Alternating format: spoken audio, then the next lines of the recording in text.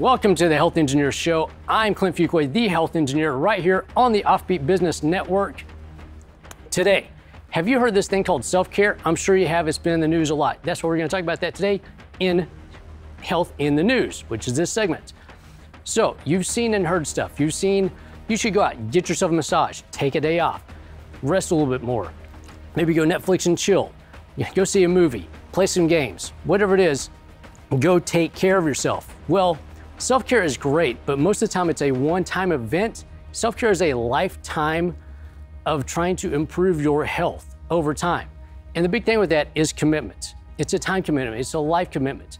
And most people start falling off on the commitment of this thing while they're trying to take care of themselves and their health. So today, I've got my buddy, Dean Lindsay, to come on. We're gonna talk about how to commit to taking care of yourself for life, what that means, and the best strategies for staying committed to taking care of your health for the rest of your life.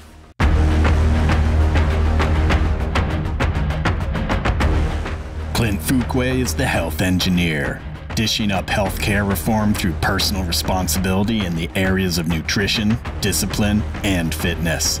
Clint cuts through misunderstood health theory with over 35 years of practical results. Start taking control of your health today with the Health Engineer. Here's your host, Clint Fuqua. Welcome back. I'm Clint Fuqua, the Health Engineer, and this is my buddy, Dean Lindsay. Hey, Clint, thanks for having me on your show. Thank you for coming on the show. Absolutely, I've been on your set how many times now? Oh, several, good sir. Several, and I thank you for that. Yeah. Always wise counsel coming from the Health Engineer. Yeah. I have actually, I've made the Dean's list 3 times. That's right. Okay, 3 times I've made the Dean's list. The Dean's list. Yeah, absolutely. it is, anyway. So, all right, thank you for coming on. Yep. Of course, I wanted to bring you on because you are an expert about, well, you're the progress agent. That is correct. Don't use that. He's got it trademarked, by the way. He is. You are the progress agent. And so you've been talking to companies, individuals for years and years now about how to make progress. And the big thing, which you've talked about, is goal commitments. Goal commitment. Yeah. That's right. And a lot of times in my programs, I give an example of being committed to your healthy lifestyle because it is so universal. But yeah, there's been a lot of discussion, even if whether an organization is bringing me in for sales or for customer service or leadership improvement. First, you have to have the goal of that improvement before you can actually improve, and that's very similar, with people in reference to their goals of better health. You got to, you need to have that commitment before you're going to consistently take those actions. Yeah, and I talked a little bit earlier, just in the opening segment, about self-care. Self-care is a big thing now. Everybody's talking about self-care, taking better care of yourself. And one of the pitfalls of that is people go out, they'll do something once or twice, to take care of themselves, do some self-care, go get a massage, something like that. But they never actually follow through and have a plan in place for how to do that consistently, or whenever it starts getting tough taking care of themselves, especially when we start talking about mental care and stuff like that, and really taking care of yourself and do some self-care. So, well, I thought it was great when you mentioned it like that, because you're right that it is a continual thing. I think even just the awareness is part of it. But what I've found to be true, whether it's a goal of better health or better business practices or better parenting or anything like that, we have it. It's easy. It's not that challenging to know the actions that should be consistently taken. We take them a couple times, do them self-care, and we understand that we should be committed. It's not hard to be committed to like your healthy lifestyle at 9:30 in the morning. Well, sometimes it is. Well, after healthy breakfast, it's a lot harder later in the evening, and there's Haagen-Dazs in the freezer or something.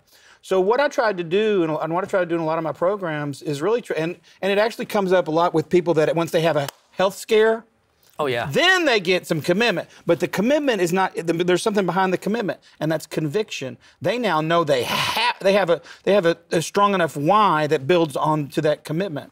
Pat Benatar is quoted as saying in one of her tunes, with the power of conviction, there is no sacrifice. With the power of conviction. You see, it's conviction that leads to commitment, and commitment that leads to action. So what me and you and everybody need to realize is that it's not knowing what to do, It's about knowing what to do and continually growing your why. So you don't just need to know your why, you grow your why. And that's the conviction. That's the power of conviction. So then you're not sacrificing when you skip the cheesecake or going to the gym, or those aren't sacrifices because of that strong conviction. I'm glad you brought that up, because there's an even bigger thing right now with people grinding it out. Okay, I'm going through the grind. I'm grinding it out. And it's the whole, you got to sacrifice to get these things. You got to sacrifice to achieve. And I really I'm glad you brought that up before I even threw it out there, which is the whole, look, it's not a sacrifice to give these things up. Right. Exactly. You're giving them up for something much better, so there is no sacrifice in that. Well, okay, you say that because you see it easily from your side, but we're marketed to all the time that that's good stuff when it's actually not even food. Oh yeah. So you're fighting the good fight and helping people position it correctly in their minds. But we've had things positioned in our minds, especially in this culture, in such a way that grinding is a virtue. Oh yeah. I good sir, do not grind. I do not. Yeah. I've put out there and like, look, you can only grind so much until you grind yourself into nothingness. I do some really cool, things, helpful things every day. I think are going to help me and my family, and then I watch a movie. I do something. I do that. I'm not kidding. So I do not grind, and I'm not. And that's actually in my business right now. I mean, some of the biggest people who are out there speaking, it's the grind it out type people, and I do not concur with that statement. If we can, let's go back to the why right quick and some of the reasons, or at least reasoning out your why. Because that's the big thing is figure out your why. Right. And that's what they say. Figure out your why. But I'm trying to say you can continually grow your why. Give yourself more and more and more reasons. Shakespeare says strong reasons make strong actions.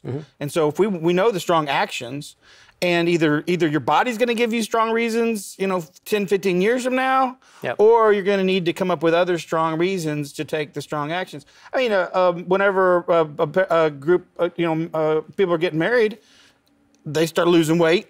Right? Because they want the photo. Yeah, for the photo, and then once the photo's done. After that. I mean, there's certain things we'll actually pull it together, and those, for those, that type of stuff.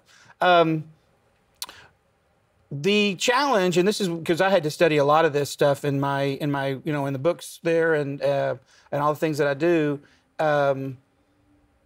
is to understand the psychology of how we make decisions. And so both these books are really about the psychology of how we make decisions. And I guess the very basic primer to both those is to realize that everything we do, and this is what I've come up with based on all the studies I've done. Everything we do, consciously or subconsciously, we do because we believe the perceived consequences of those actions will be us feeling the unique right mixture to us of pleasure, peace of mind, profit, prestige, pain avoidance, and power. Pleasure, peace of mind, profit, prestige, pain avoidance, and power. So the people that are grinding and telling everybody they grind, they think they're getting prestige out of saying that they're grinding, right? And same thing with health goals, peace of mind, pain avoidance. There's pleasure in cheesecake. You can't say there's not, right? Yes, but there is. There is. But there can also be pleasure in not eating the cheesecake because you have a stronger conviction in some other way. So I utilize the 6 P's of progress in my personal life, and then also in my business. But then also, obviously, that's what I'm working with people on is. And I wanted to segue that into your own personal stuff that you've been going. So we've been talking. I've been working with you on the side a little bit for your own health and wellness. Right. I mean, it's not. It's just because you understand it doesn't mean it's easy to do. Yeah. Obviously, I like cheesecake. Who was it? One of the big names out there was like, listen to everything I say, but don't watch me too close because this stuff is hard to do. Yeah, Jim Rohn said that on a tape, and it actually helped free me up big time because I did feel like a hypocrite that there's a lot of things that I could discuss, but that I wasn't actually able to do consistently in my life. And Jim Rohn was asked during a break at one of the big sessions that he did. By one of the participants came up and said, "Hey Jim, you sure talk a good game. How well do you do at this stuff?" And Jim looked at him and said, "Well, I got 2 answers for you. You listen real closely to what I'm saying because it's really good, important stuff. But don't watch me too close because this stuff is hard." So and that freed me up big time because I was like, "Hey, you kind of own up to the fact that I'm right here being human just like everybody else." Goes for us in the fitness industry too. We don't do it perfectly all the time, even me. He's close. Yeah. He's close. Hey, so yeah, you helped me with a lot of different stuff, you know, in reference to when to eat what and what to eat, what not to eat, and then even more specifically the getting more fluids and all that stuff. Oh yeah, So. hydration. So let's go in the personal route. This is the cry session. Okay. So what would have been your biggest obstacles, the quote unquote failures that you had and the biggest successes with getting healthier, using your own system of basically progressing and finding your whys and. Well, I ended up having to go to a gym that had a lot of perks. I'm now going to a gym with the sauna and the spa and the steam room and the pool because I realize that I do need all those 6 P's all the time. So I need to make sure that if I'm going to be in the gym 30 minutes, I know that the sauna, I know I'm going to get in the tub. So I did end up doing that, and I'm trying to be a lot more proactive. I have to have a tendency to, if I'm on the road a little bit, speaking and stuff, I have a tendency to get a little bit of a flu, cold. So I'm doing a lot more self-care prior to, a lot more vitamin C and pineapples and green peppers and stuff. So those are the main things. And then not beating myself up when I do, because when you start beating yourself up, that's when you really just say, oh yeah, and then you're just going and just. That's when the cheesecake comes and attacks you. It holds you down and says, "You were going to eat me." I'm teasing about the cheesecake because it's not usually in the house. It's usually Kit Kats because I have a 15-year-old, and where of course she gets a Kit Kat in her lunch and stuff. And I know where those are. So you break you off a piece. Oh man, break a piece of the Kit Kat. Good reference. Way to go. So that's what's shaking. So yeah, that would be the stuff. But what I'm saying there is, since I don't beat myself up about the fact that maybe I'm not because I'm a little bit under the weather and I'm not going to the gym. I don't just go. I don't eat as well as I should. But I don't eat as bad as I used to. And so I'm not making the big dip. Because also what I know is as soon as you start messing with sugar starts messing with you. Yes, it really starts messing with your head, and then you just get more and more. And so, and then you feel really cruddy the next day and stuff. And so I'm not doing that anymore. All right. Any last words of wisdom as we close this out? This is not my quote, this is Plato. Never discourage anyone who continually makes progress, no matter how slow. And that includes you. That is fantastic. Thank you for coming on today. Hey, rock and roll, congrats on the show. Thank you for being guest number 1. Yeah, well, there it is. And for everybody else, come back, join us later for the next segment of the Health Engineer Show right here on Offbeat Business Media Network.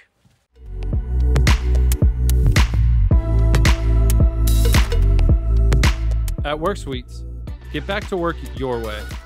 Business addresses, co-working, executive office suites.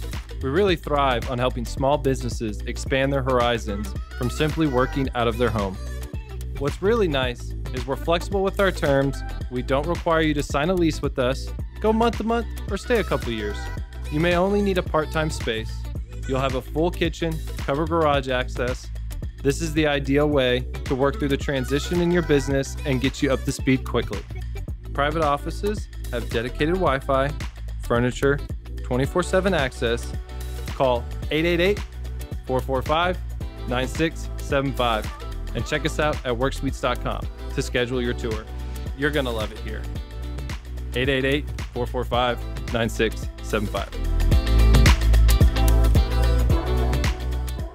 Hi, I'm Clint Fuqua. This is Health in Motion. Thank you for joining me. I am the health engineer, and today, we're going to get you moving.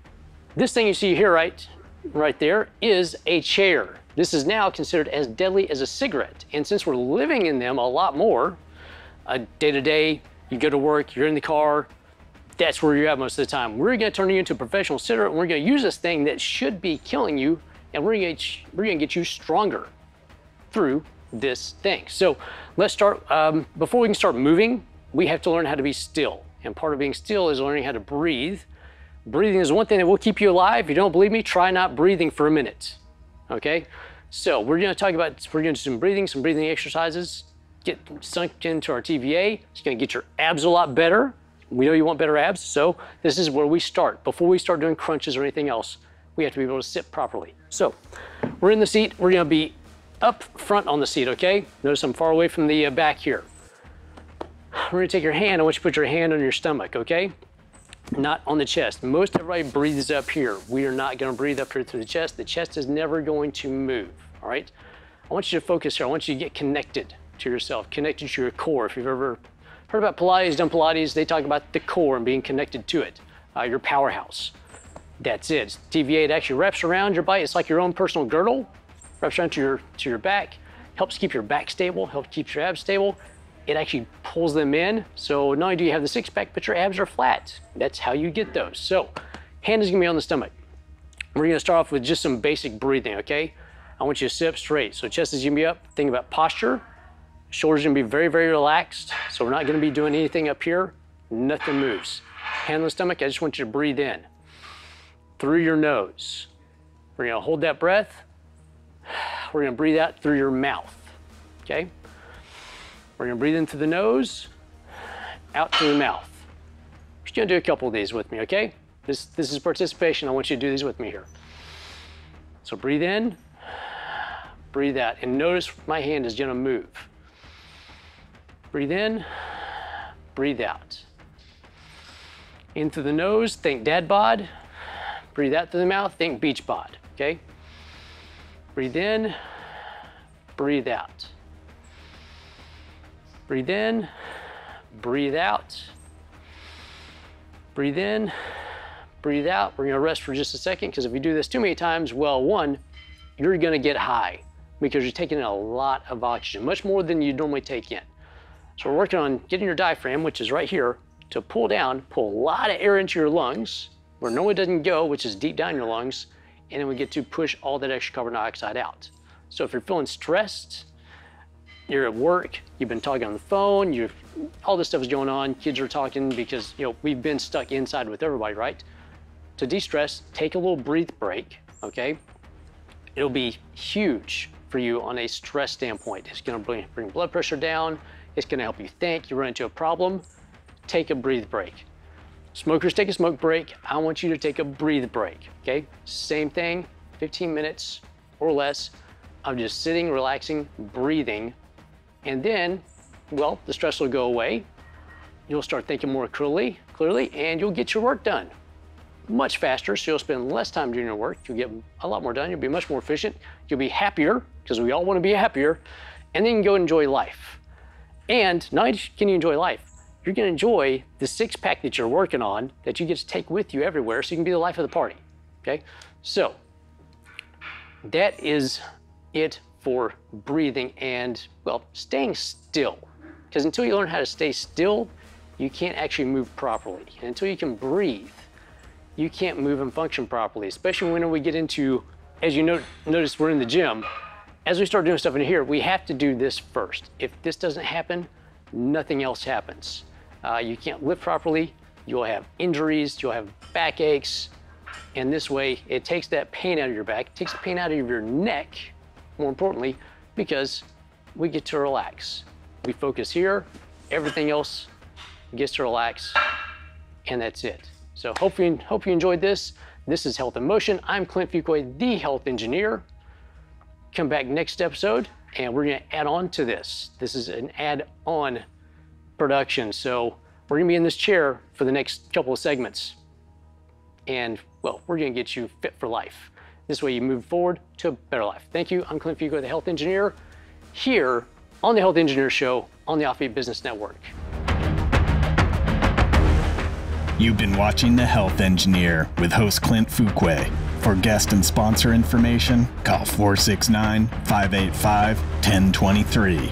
The Health Engineer is produced by Offbeat Business Media for the OBBM network and made possible through the generous support of sponsors and viewers like you. For program information, call 214-714-0495. The Health Engineer, Offbeat Business Media LLC, and OBBM Network trademarks and all portions of this broadcast are produced for the exclusive use of the OBBM Network and affiliates and may not be reproduced without permission by Offbeat Business Media LLC. All inquiries are directed to call 214-714-0495.